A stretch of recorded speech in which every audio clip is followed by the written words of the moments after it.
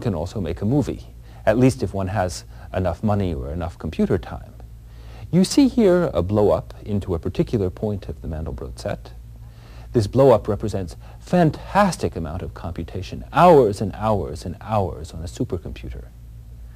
At a large scale, the Mandelbrot set looks reasonably simple, but the closer you look at it, the more elaborate and complicated it becomes. Here you can already start seeing a serpentine shape on the tips of the decorations. At the very center of this serpentine shape is a shape that you will recognize again.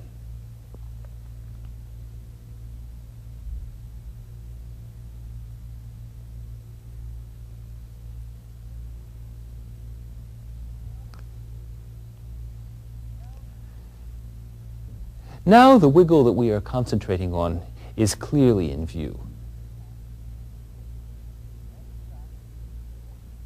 And in fact, the point at the center of this wiggle that we are really looking for is beginning to come in focus.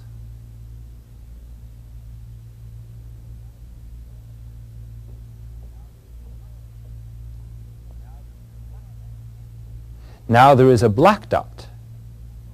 Keep your eye on that black dot. It will grow on you.